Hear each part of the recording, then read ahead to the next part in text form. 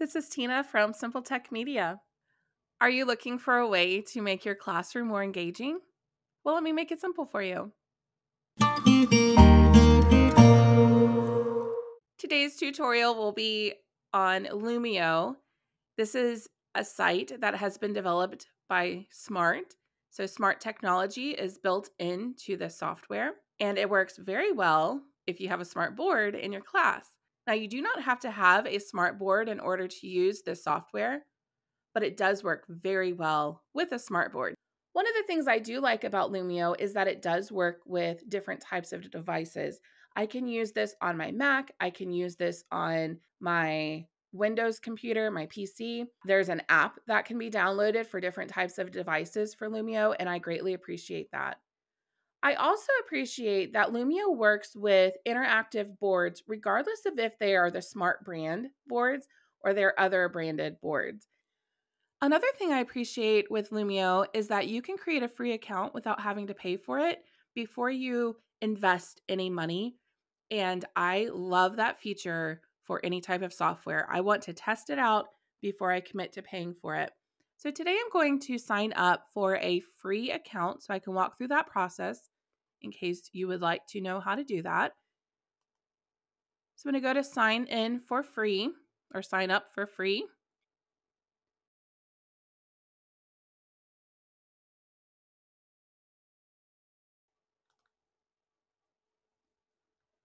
That did work, and I am an adult, so I'm going to go ahead and tell them that.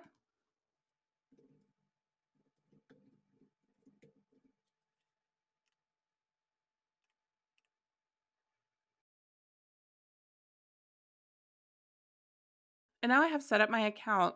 It's taking me straight into this video that kind of gives me an overview of what this is used for. I have watched this already in the past, and so I'm not going to take the time to watch it right now. They do give me a tutorial at the beginning. If I want to go through that, it'll start a tutorial for me. If you start a tutorial and you decide that you don't actually want to go through it, you can always X out of that. So here they have a lesson that has been built that will walk me through the process of this. So I'll go ahead and use theirs just to show you some of the controls. With Lumio, you can build an interactive lesson. And if you're used to using something like Keynote or PowerPoint, it's kind of that same idea. Over on the left side, we have this toolbar, and it has some buttons for us. Down at the bottom is how you get from one slide to the next. So right now it's giving me a heads up. Hey, if you want to move forward, you can go ahead and click on this. And if you have an interactive board as a teacher, you would go through and you would tap this with your finger or do whatever. You can have a student do that for you if you wanted to. You can click it with your mouse from your computer. And if you're projecting to that screen, it would work that way as well. So I'm going to go ahead and tap. And then here it gives us just an overview of what they're going to do. So I can go ahead and tap to the next one. And then I could continue on. And then they'll go through and give me an idea of what's going on here. I don't really want to go through all of theirs today, but they do have some built-in tutorials, and I appreciate that. There's a video, so you can insert YouTube videos if you want to. And then you can connect as a student. You can test it out as the teacher for the student, but students can connect to this as well. And then they have different activities set up in here. And then we got to the end of the lesson. So they're telling me to go back to the menu, and the menu usually has those 3 lines on it. If I see that button, that tells me that I can click on it for more details. I'm going to go ahead and end the lesson. And this is taking me back to my main page. While I'm in here, the tutorial is still on. So right now it's telling me that I can manage my class access, and I can go ahead and let them know that I want to do this later, that I understand. Here's my name over here. Here's my library. So that's what I'm actively on right now. There are some practice files that have already been listed there for me. This is my class ID, and if I click on this, it'll pull up a QR code that could be followed for my students to be able to link in. If I wanted to provide guest access on today, I could turn that on or I could turn that off if I wanted to. and I can reset my class ID if I need to. Maybe somebody got a hold of my ID and I don't want them to have that ID. I can go ahead and change it whenever I'm ready to continue on with my course. I can print this, I can copy it, I can do whatever with it. I can edit my class, so I can rename my class if I want to. I can manage who has access to my class. I can edit the class banner. Let's see what this is. So I can add a picture here if I wanted to. I don't know that I have any pictures right now on my device. I had to delete a lot of things to make some room for some files. So I don't think I have anything extra right now, but you can customize this to look however you want it to look. Now let's talk about creating a lesson. You can create a new lesson yourself from scratch. You can import a lesson that maybe has been shared with you or maybe one that you have saved to your device that you want to import. You also have these shared libraries, and then you have this Lumio library. So if I click on shared libraries, you can collaborate with your coworkers. So let's say that you work at a school, and at this school you have, maybe you teach first or second grade, and you have maybe 3 different first grade teachers, and that's the grade that you do. You can work together to build lessons, and then you can share them with each other so that you're each using your time effectively. You can kind of pull your resources together and then share those with each other, and they would show up here if you have things that have been shared. I don't have any right now, so I don't have any showing up. But then there are some that are pre-built that you have access to, and there are a ton of resources in here that you can use. So if I click on Lumio Library, I can come over here and search for resources. And if I click on the little magnifying glass, you'll see that there are a ton of filters that I can turn on. Right now, there are 10,219 results that pulled up that are part of the Lumio library.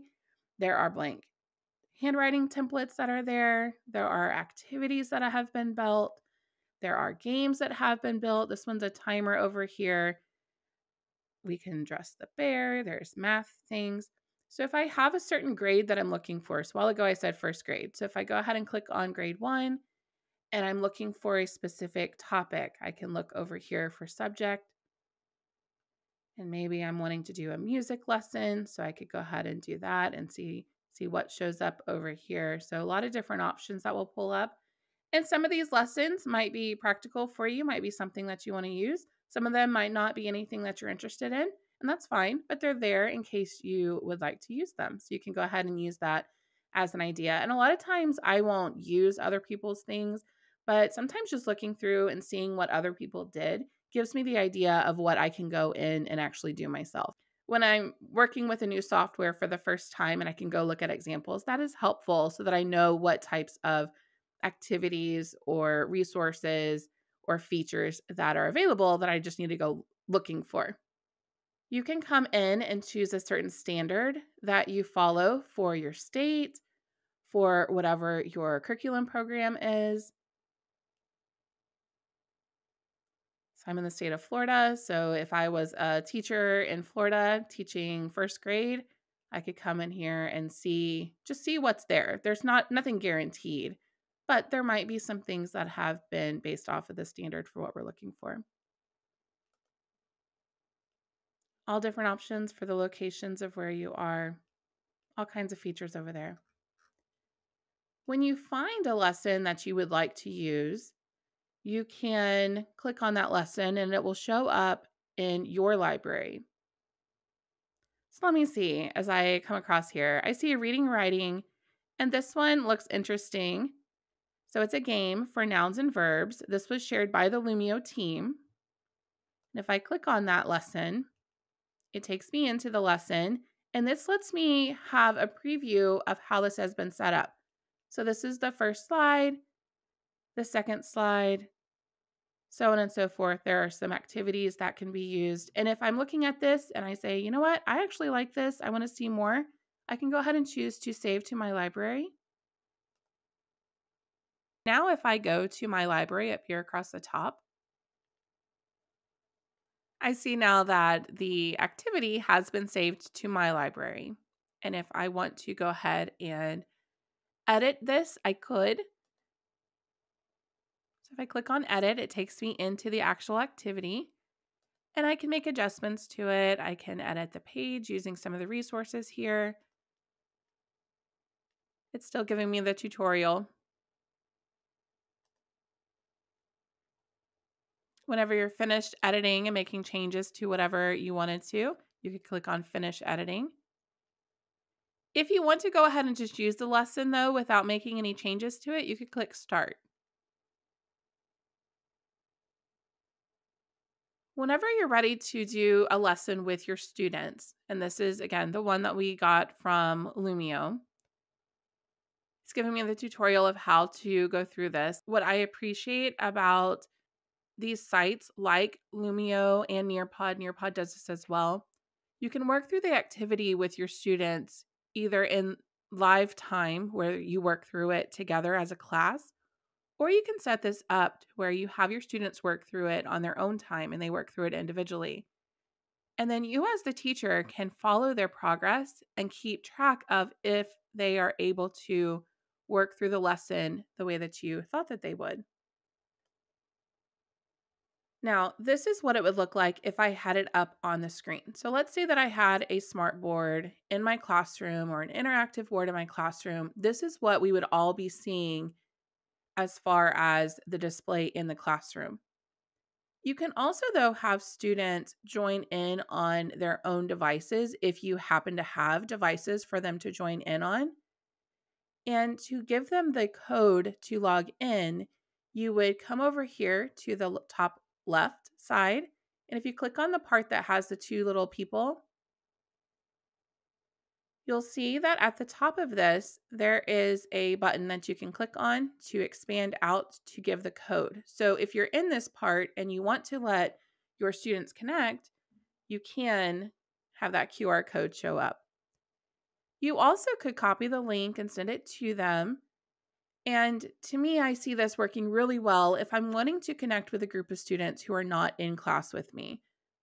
But this works great even if they are right there in class and they're able to learn how to use their devices in an appropriate way. You're there to help them. They can all be participating at the same time. Maybe you have some coming up to the board and participating in these activities, and the others are working on their devices while that's going on so that everybody's able to be engaged and be involved in what's happening. And maybe they don't all have devices and you just have the one, so you can have them come up and participate in that activity that way as well. A lot of different ways that you can use these sites. Today was just a quick tutorial on getting started with Lumio and looking for a pre-built lesson. Keep watching because soon I will upload a video where we actually build a lesson ourselves. Nikki and I appreciate the support that we've had as we've been making our videos. We hope that they've been helpful for you and have been giving you ideas of ways that you can increase your technology skills in your own lives. Please reach out if you have any suggestions for tutorials. We are working through a long list of things that we have ideas for, and we want to make sure that we're being practical for you. If you didn't know, we do have a podcast that drops every Thursday. It's available anywhere you would find a podcast, and you can watch a video form of it on YouTube. Please follow us on all of our socials, and be sure to like and subscribe.